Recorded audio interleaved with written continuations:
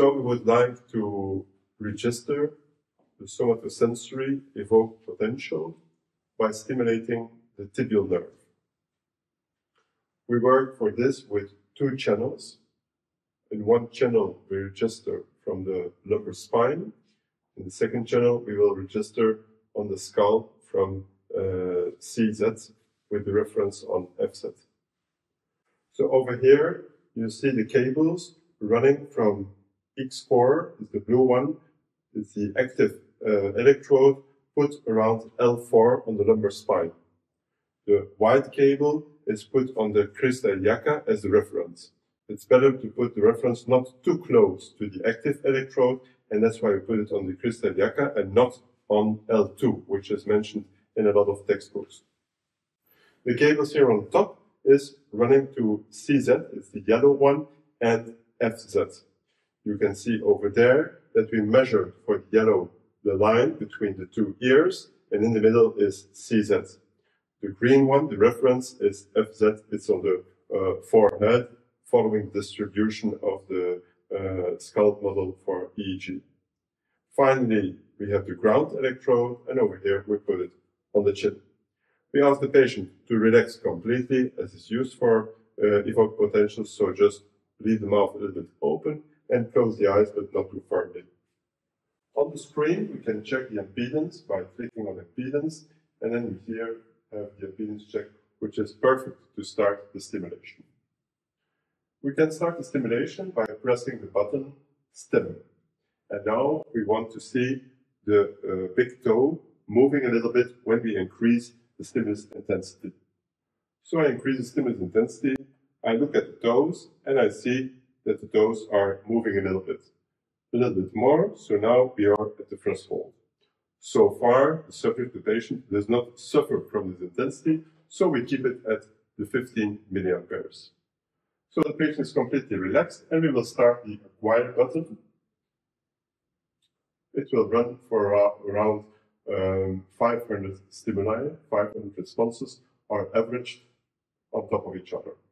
We put the rejection amplitude at 50 microvolts.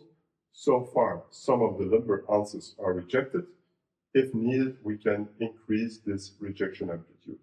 As you can see, there are not too many artifacts, and we can already get the appearance of the several responses needed.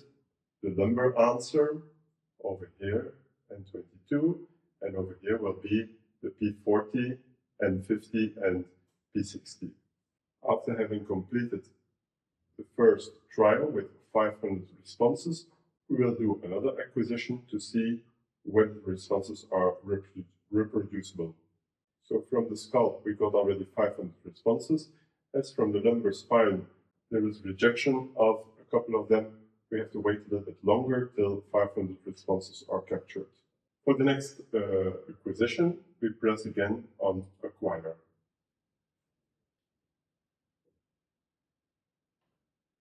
As you can see, the answer is very nice reproduced in the second recording compared to the first one. When all the recordings are finished, we will press on the summarize button over here. After I press this button, I can very easily put all the markers. So this is the result. We see over here the right stimulus latencies and amplitudes. Now let's move to the other side.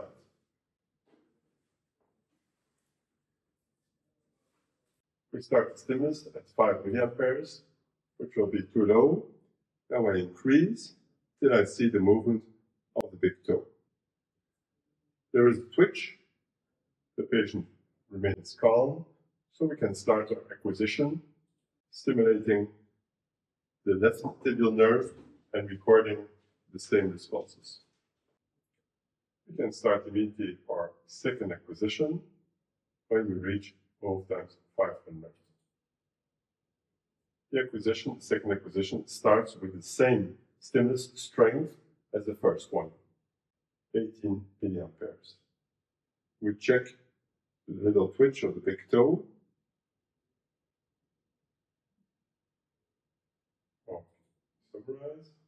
And over here, you have an idea of N22, P40, N50, P60. On this panel, we see the latencies of the left stimuli, the latencies of the right stimuli, and over here we also can differences latencies between right and left. So all these values are within normal limits.